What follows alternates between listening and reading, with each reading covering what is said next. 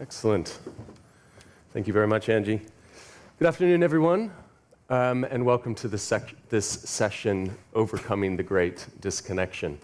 So a recent survey from the recruiting firm Robert Walters found that 2/3 of UK employees felt disengaged from the workforce, and about half of employees in the US similarly felt disengaged. And this, of course, has a huge impact on businesses, right? It affects employee retention, coming to the office, costs. Well-being is tied to employee well-being is tied to lower healthcare costs. And some estimates suggest that this is costing businesses over $300 billion every year. But is this a new phenomenon, this notion of disconnection between employees and employers? Is it somehow new or exacerbated by hybrid working, by the pandemic? Is it just that we're more aware of it and more willing to talk about it, and actually there's actual will to try and address it? So with me to address some of these questions and hopefully help answer some of these questions, I'm very pleased to be joined by a fantastic panel of speakers. First up, Arjen Toor, CEO of Cigna Healthcare for Europe. Jeff McDonald, a mental health campaigner, founder of Minds at Work and formerly at Unilever. And Jennifer Moss, author of The Burnout Epidemic and Unlocking Happiness at Work. Thank you very much for joining me. So Arjen, I'm going to come to you first, and let's start with definitions. So we've heard this term, the Great Disconnection. What does that mean? Does that have a significance to you? Do you believe that that is in fact the case, that we're seeing this sort of great, big, en masse disconnection between employees and employers? Does that speak to your experience? It does, and we do quite a bit of research amongst employees worldwide to better understand how they're feeling, and this is definitely one of the things that we picked up from the surveys that we've done more recently as well.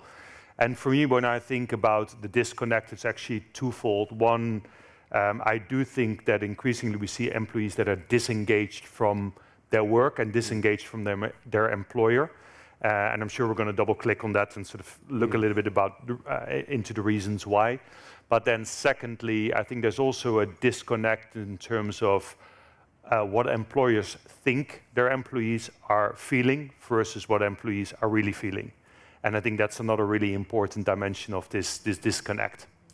And why is there that last disconnect? Aren't employers sort of doing surveys of employees, and shouldn't they have their pulse on it? Why do they think employees are feeling one way, and in fact that's not the case? Well, I think firstly, not every employer is doing surveys, but I guess more importantly, there's a difference between doing surveys and actually listening and understanding. Those are two very different things. And if doing an employee engagement survey is a mechanical thing, and you're not really diving into the details of what you're finding, and you're trying to find out what sits behind some of the answers that your employees are providing, then I think you're going to make assumptions, and then ultimately you're going to be proven wrong, as we're seeing in terms of high numbers of employees leaving organizations because they are disengaged, even though employers might think everything is fine. Right.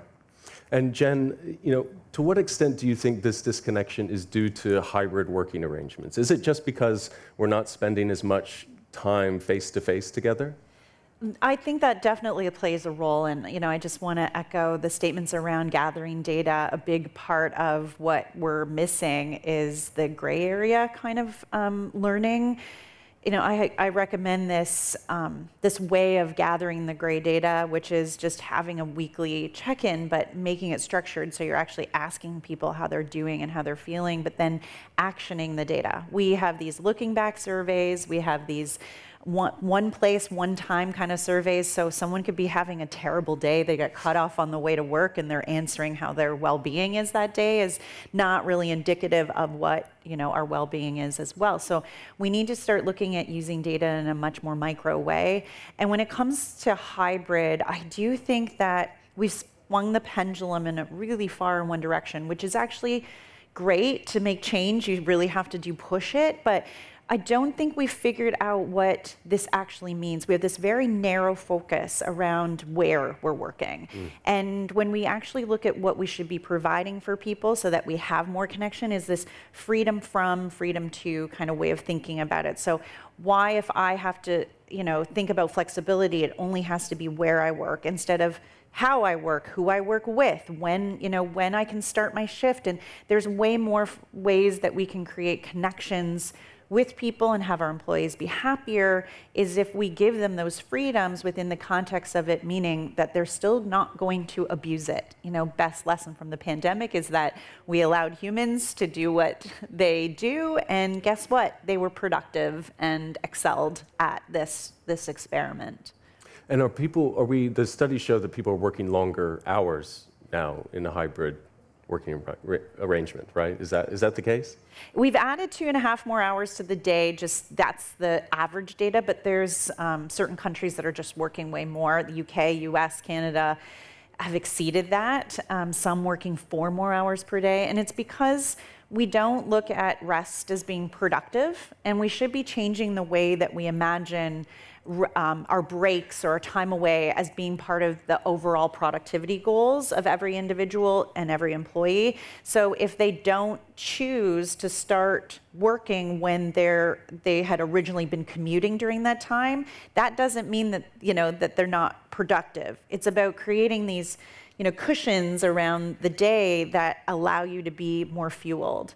And because we are now, and the WHO has defined over 55 hours as actually being detrimental to our health, and a lot of people here probably work over 55 hours dangerously, but what we're finding is that we're not actually achieving any more sort of, goals aren't being met after 55, 60 hours.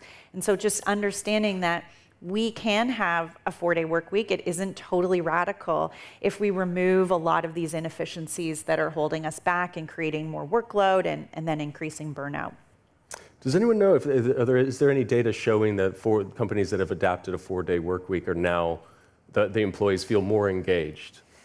Absolutely. All the data, there's an excellent data, and UK is doing a really good job of it. They're actually taking it on with high focus. But Microsoft tested it in their Japan team, and it was unbelievable how not just they were meeting objectives and all of their production kind of metrics were being analyzed, and they found that it was matching or exceeding their goals. And a lot of it is just, like you look at the Shopify, for example, they did a calendar purge, and they ended up saving 320,000 hours just by making meetings, recurring meetings. They canceled all recurring meetings and made it so that when you have a meeting, you just have it when you need it. It's ad hoc, it's a la carte. And then any meetings that were 50 people or more were happening only on Wednesday from 11 to 5. And what they found is that they ended up getting around the value of having an additional 150 more employees just through this calendar purge. And so I think what we're realizing is we're wasting a lot of time, and we could be doing better. Really interesting. Jeff, I want to come to you. I think part of the data suggests that what's driving this disconnection is that people don't feel purpose. They don't find meaning in their day-to-day work, and yet at the same time, companies more and more are thinking of themselves and talking about purpose and being purpose-driven. So why is there that misalignment there? Is it misaligned expectations? Yeah, I mean, I think there's so much purpose washing that exists in organizations today. We've got this wonderful purpose, which is to save the world. Well, guess what? What really matters is the quarterly results, whether we grow and whether we're profitable. And I think there's a huge disconnect between being a purpose-led organization, which has got a lovely purpose statement that gathers dust in the top drawer, and people every single day feeling that they are contributing individually to that sense of purpose. It reminds me of Kennedy when he went to NASA and he said to the guy at NASA who was sweeping the floor, he said, well, what do you do here? And he said, I'm here to put a man on the moon, not I'm the floor sweeper. There's that real connection. And there are very, very few companies out there today that have truly rediscovered a sense of purpose in a very inclusive way, rather than a bunch of executives sitting around a table and saying, this is the purpose of our organization. Any examples? And, beg your pardon? Any examples of companies that Well, have been... Patagonia is a wonderful example of a truly purpose-led organization. My old company, absolutely, it completely transformed the performance of Unilever. But I can tell you, we began to embed it into everything that we did as an organization, into the brands. I mean, I remember being told by Paul Polman after, helping to archetype our transformation. He said to me, he said, look, if we still have a corporate social responsibility function in 2 years' time, I'll fire you. Because we're not going to live out our sense of purpose through CSR. We'll live out our sense of purpose through what we do as an organization, through the brands that we offer to people out there, whether that's to enhance their well-being, et cetera, et cetera. So I think that I think there's also a structural issue, Jonathan. For as long as organizations and the success of an organization is determined by their quarterly results, for as long as that exists, it's really, really difficult to be a truly purpose-led organization. Interesting. I do want to sort of build the bridge between this conversation about purpose and the discussion we just had about virtual working or working from home. I think it's really, really challenging to be able to create that sort of purpose-led organizational culture in an environment where everybody only works remotely. I believe that it's really important, especially for a younger generation entering the workforce, to be able to be immersed in that culture and in that purpose through direct and personal interactions. I think the same study that you referenced indicates that more than 50% of people between 18 and 34 actually indicate that they find their work to be transactional. That's a real big problem, and I think that's one of the key drivers of that disengagement that we're discussing today. So I do believe that to be able to not just create that purpose, but also get people to truly buy into it, and to Jeff's earlier point, understand the individual contribution that they can make to delivering on that purpose, you have to bring people back. Not all the time and everywhere, but just in a very balanced way. Yeah, because it does feel like there's maybe a bit of a tension there, right? People want more flexibility, they want to be able to work from home, but they also want that purpose, and if they're not there face-to-face, participating in that culture, it might be difficult. Jen, I think you wanted to... Yeah, I want to add to that because, I put it out there that maybe we do need to have a different way of looking at hybrid, and the fact that we can work remote has been a great experiment, and there's a lot of people that are valuing that. I know myself as a mid-career mom of 3, that flexibility really plays a role for me and helps me in my world. But I have had that experience of working in an office where I have established who I am. I have the network. I've learned how to, manage conflict. I've learned all of these things that you need to have by being in that space for a period of time. We need to look differently at what that hybrid looks like. It's like we've been just told that it's 2 days a week and 3 days out or whatever it is, instead of looking at it like, even just Tracy mentioned from Moderna, getting the whole group together for a week, or doing, pockets of time where we spend time together to bond and create those relationships. And the worst thing that we can do is send people into an office where it's a ghost town. So they're traveling in from their remote place, and then they're basically on Zoom all day. And when you look at the fact that we are now, which is, I think, really interesting about the disconnection piece, the way that we're looking at developing friendships with the people we're working with, our desire is no longer in the personality types, is no longer if they're funny, if they make us laugh, if we have shared interests. We're now looking at, are they competent? Do they have certain skills that are going to help me achieve my goals?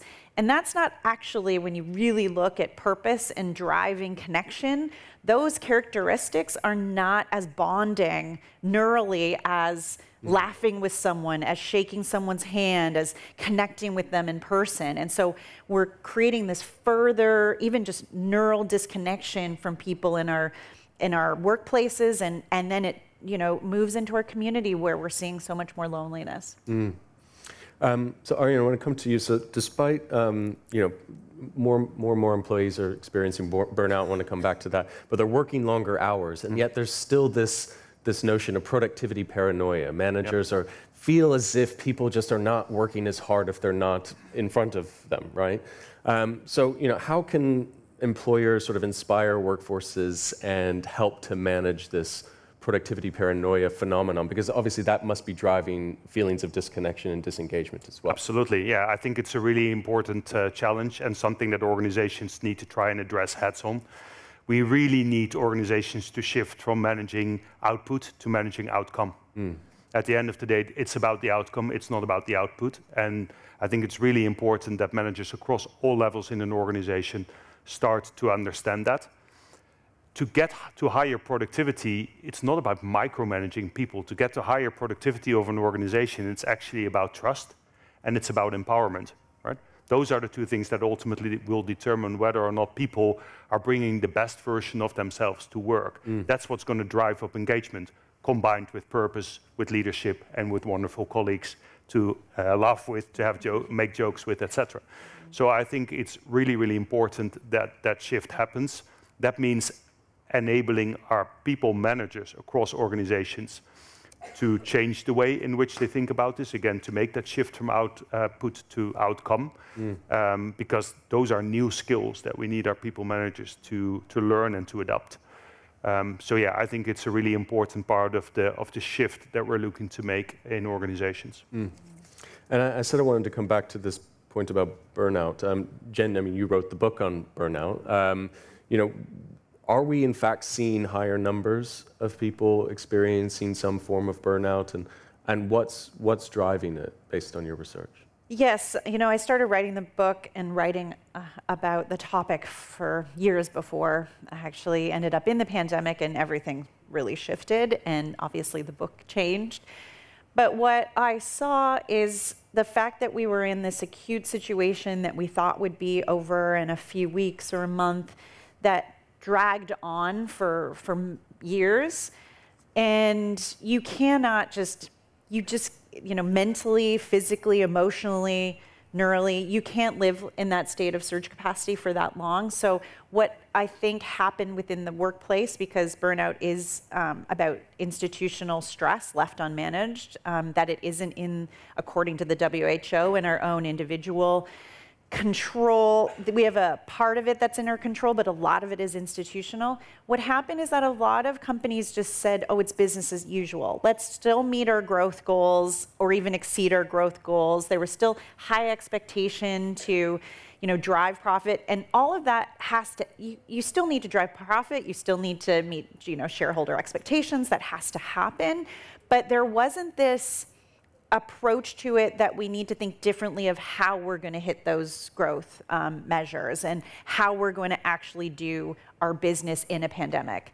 And so it was just crisis mode for years. And so we're seeing burnout happen because we just as human beings cannot withstand that much chronic stress and then still having to hit those functions. And also when our brains are under chronic stress, we're in fight or flight or freeze, it actually starts to make it that it's difficult to use our executive functioning part of the brain, so that part that just makes the simple decisions, the things that we need to do our work effectively every day. And that brain fogginess actually made it so that every goal was harder to achieve. Every situation was a little bit more difficult. It was harder to meet those sales targets because we were in a state of inertia. And that was not, I don't think, considered. And so this is why we're seeing just really high burnout rates across our global workforce and people hitting the wall. And that's when you see the Great Resignation and people, quietly quitting and all of those other trends that TikTok has made famous, even though they've been a problem for a long time. And Jeff, I mean, you're a campaigner around mental health. Obviously, you worked in Unilever before. You now run a charity, Minds at Work. What would you advise people in terms of, or what do you think about the extent to which companies have been able to focus on mental health? Are you seeing a kind of shift of companies focusing on that? And also, if those in the audience, want their company to do more, what would you say they should be focused on? I suppose it all depends which part of the world I'm sitting in answering that question.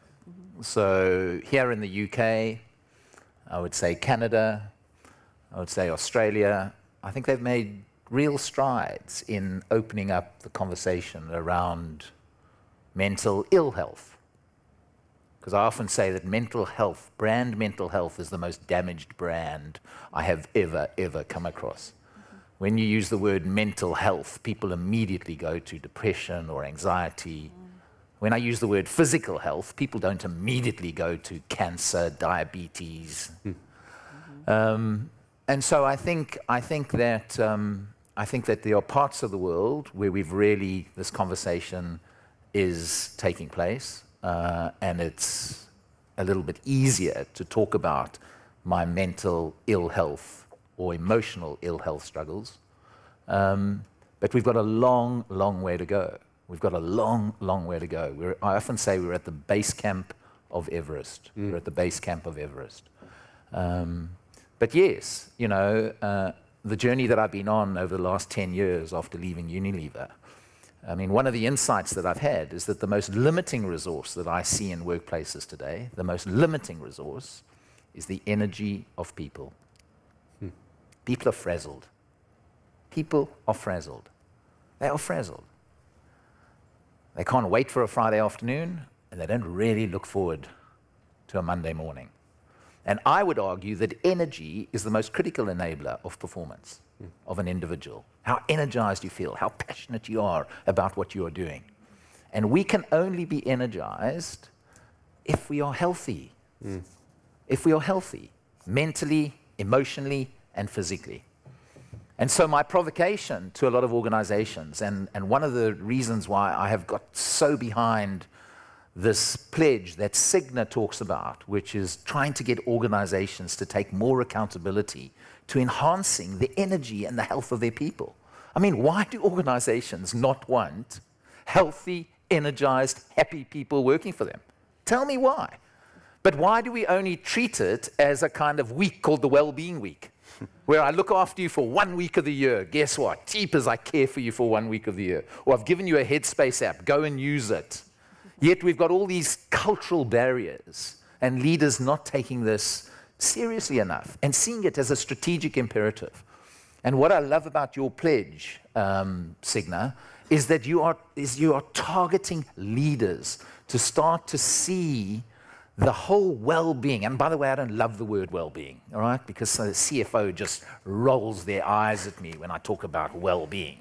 But when I talk about energy and passion, they are, okay, yeah, all right, but I can only be energized if I'm healthy. And so how can we get leaders, and through the work that you guys are doing, Cigna, and the pledge, to begin to shift the culture of the organization, to see it as a strategic imperative. A strategic imperative. Because every other strategic imperative is about driving the performance of that organization.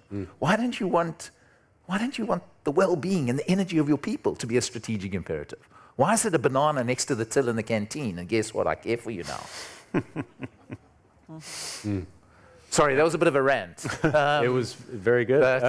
But yeah, so I think we've got a lot to do, and when it comes to the mental health agenda, I mean, having mentally healthy people is of competitive advantage. Why wouldn't you want to have that in your organization? Yeah, absolutely. Arjen, tell us about the pledge then. Yeah, so basically we launched this initiative towards the end of last year, very much based on the many conversations that we've had with employers all around the world, who are all faced with very similar challenges in terms of this mental health issues in the workplace and how that's impacting their ability to achieve their overall business objectives.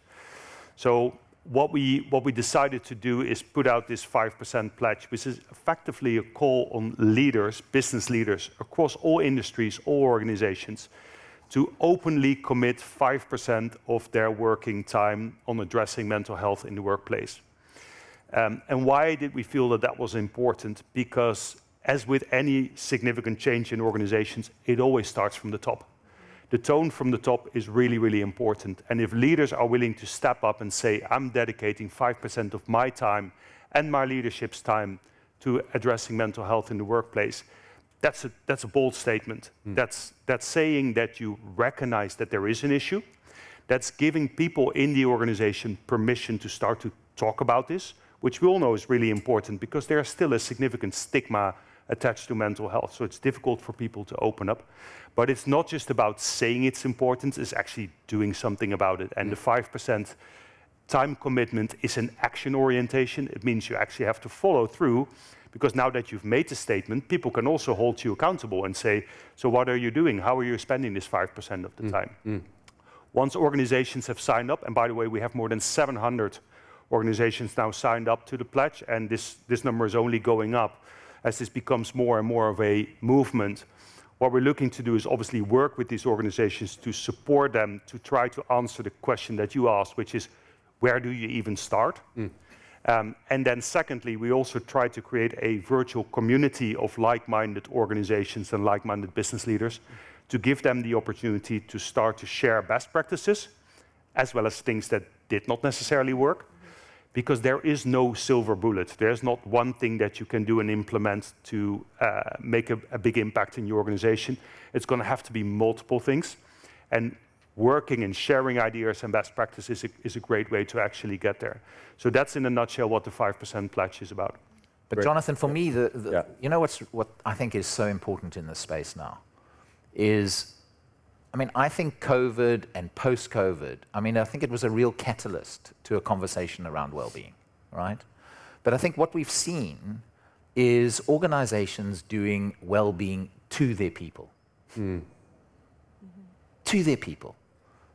And I think there's also a responsibility for organizations to do well-being to the organization. And so I think it takes two to tango. I think, yes, there's individuals have got to take accountability to enhance and look after the most valuable thing they have in their life. It's their health. Anybody in this audience, I would challenge you to tell me what's more important than your health. But then organizations also have to take accountability to enhance the health and the well-being of people. And I think if they did that in a strategic way, this whole bit around connection and feeling engaged and working for an organization where, you know what, imagine an employee value proposition which says, come and work for Cigna. You know why? Because we'll enhance your life. I can tell you most organizations I go into, people's lives are diminished by going to work. They're not being enhanced by going to work. And it's sad, because work gives you a sense of purpose, it gives you routine, it gives you the opportunity to build relationships and a sense of community. I mean, work should be life-enhancing. What have we done to it? What have we done to it? And so it requires leaders to bring about some of this organizational shift. We spend billions in health and safety all over the world. Billions. Guess what? It all goes to safety. It all goes to keeping you physically safe at work. Why don't I want to keep you emotionally and mentally safe at work as well? And so I think the organizational accountability piece is huge, and we should go on a employee well-being holiday and focus on organizations shifting their cultures. Well, we were just talking backstage before the panel started about how this was often given, the responsibility for looking at employee well-being was given to the HR leader, right? But Jen, I think you were saying that there's an increasing trend to see a kind of chief well-being officer. Yeah, we're seeing that happen. A chief well-being officer is now and the chief mental health officer is now one of the sort of the hottest new jobs. I mean, this is in Canada and the US. I'm not sure how that's translating in other countries yet, but international companies are also promoting that. And I think when we have something existing in any sort of organization without true KPIs attached to it, without expectations, and a person accountable to any program, it's just not going to be successful. We know that you have, chief operations officer managing the operations, and they have expectations, and CEOs and CFOs. So if we really do, as an organization, pledge to make this a priority, then we need to have someone in that role that's overseeing it, and their success is attached to the success of the promise that they're making to employees. And I think now that we're going into this 5-generation workforce under this umbrella now, and there's really big differences between every persona within those organizations, we're seeing that divide really widen. It doesn't mean that that's bad. one of the things that I get frustrated around is this idea that, it's young Gen Zs and millennials just whining about their work-life balance. And I take real offense to that, because when you really think about why we have healthier, more well groups, demographics. One of them is that we're our happiest in our life at 70. So for anyone in the room, if that's in their 40s, it's the saddest time of your life, and you're on an uphill trajectory, so you're welcome.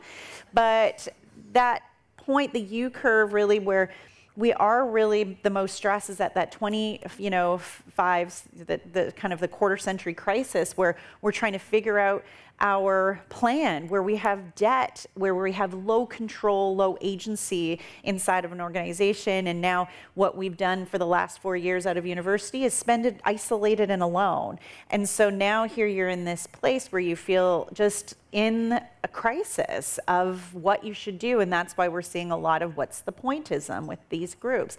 And when we're talking about kind of well-being across this new big generation, you need to have someone thinking about well-being at that high level, especially when you look at, Gen Zs coming in.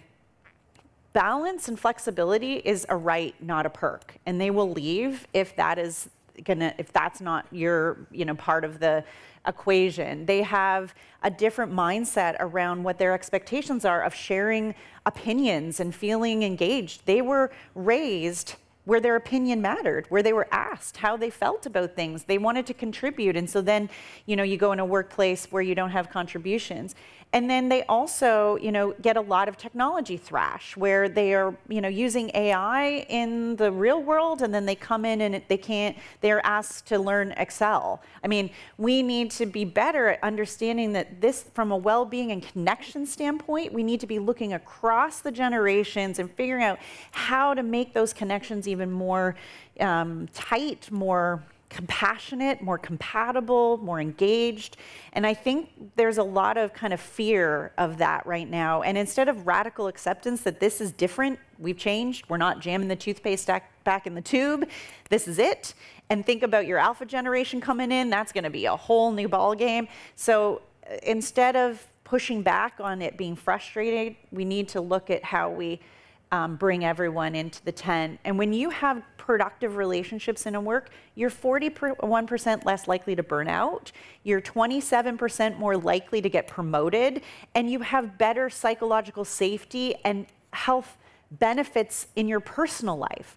So making these connections is not just good for productivity and a great business case, it's also good for our own just overall life satisfaction.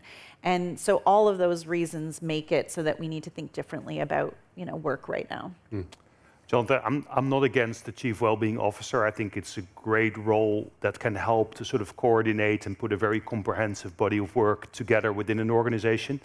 The risk, of course, is if it becomes an excuse to say, oh yeah, no, we have a Chief Wellbeing Officer, so let's increase the targets, right? Then you still have an issue in an organization. I firmly believe that this does need to come from the top.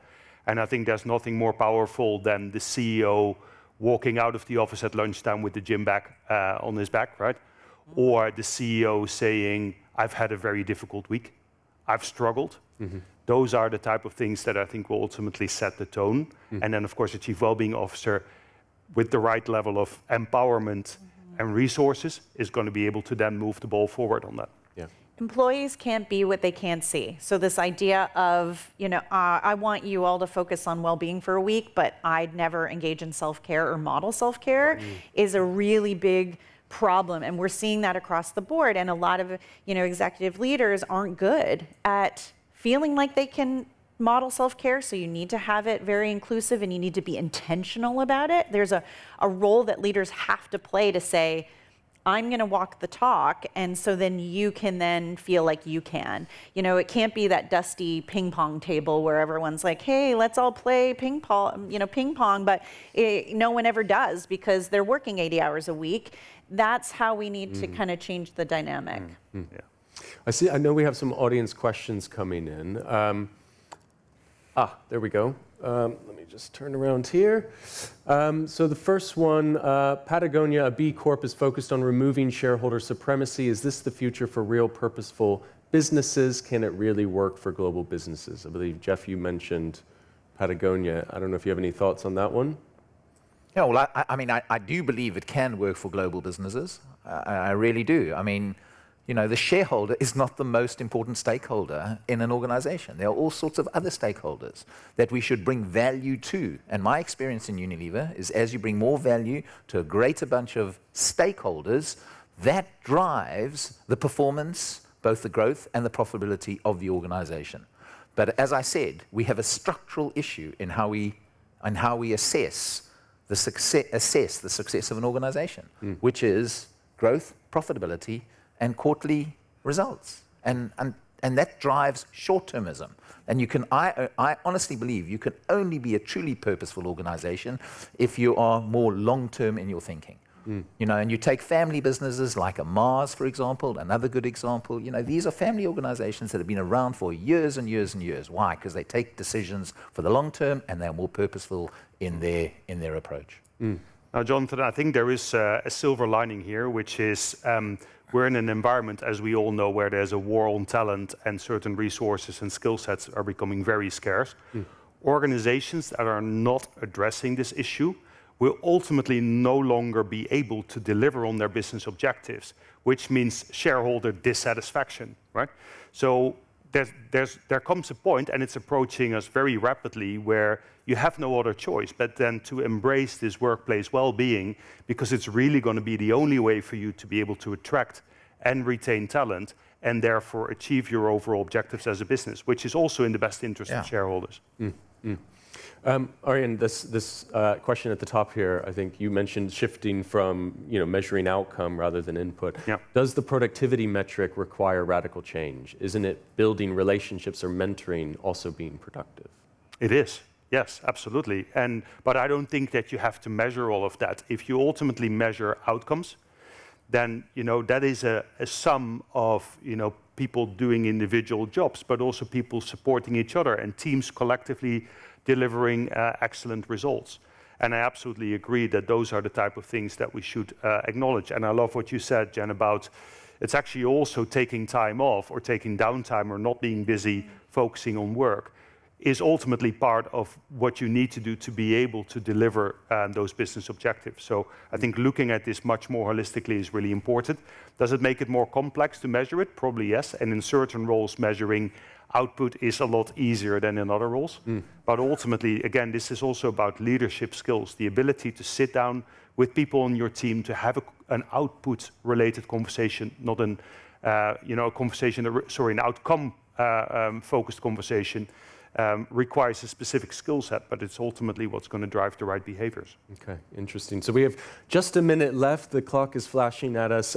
Interesting question here, probably bigger than to address in 1 minute, about the metaverse playing a role, which is an interesting one. But I just want to give each of you one last thing to say, a piece of practical advice for those in the audience about how they can help to sort of bridge and solve this disconnection issue. Well, I will address very quickly the metaverse conversation, because it is something that we need to discuss. But really, I just want to say, empathy building and empathy as a leadership skill is maybe the most important cognitive effort we all need to be making. And being able to develop empathy is literally, being in another person's shoes and taking on, their feelings and their experiences. And there are really great virtual ways that we can do that we can connect with them. And so I think it's, I would say that if we could do anything right now, it's just to learn how we can build our own cognitive empathy, because the more that we can actively listen and action change, the more likely we will be to have a better workforce. Brilliant. Arjen? I want to finish where we started, Jonathan, which is listen to your employees. To Jeff's point, don't do well-being to them, do this together. So it's really important to listen. And that is in two ways. Right? One is through surveys. Cigna makes a health risk assessment available to all people that sign up for the pledge. So that's a tool that you can use to actually better understand what's really going on within your workforce. And then to sit together with your team members to actually design the solutions that are fit for purpose. but also the continuous individual check-ins and team check-ins are incredibly important, because you have to do this together, you have to shape this together. There's not going to be a one-size-fits-all. It's not like here is the program and this is going to solve all of your mental health issues. It's going to look different for every organization. So again, hopefully we can create that virtual community of like-minded businesses and like-minded leaders that can continuously share their experiences, and that's how we learn together to ultimately get better at this. Jeff, briefly, final word? Last bit of practical advice to all the HR professionals sitting in the room. Please change the performance management equation. So performance equals knowledge, plus skill, plus experience, plus behavior. Multiply that all by health, energy. Because when health and energy is 0, P is 0.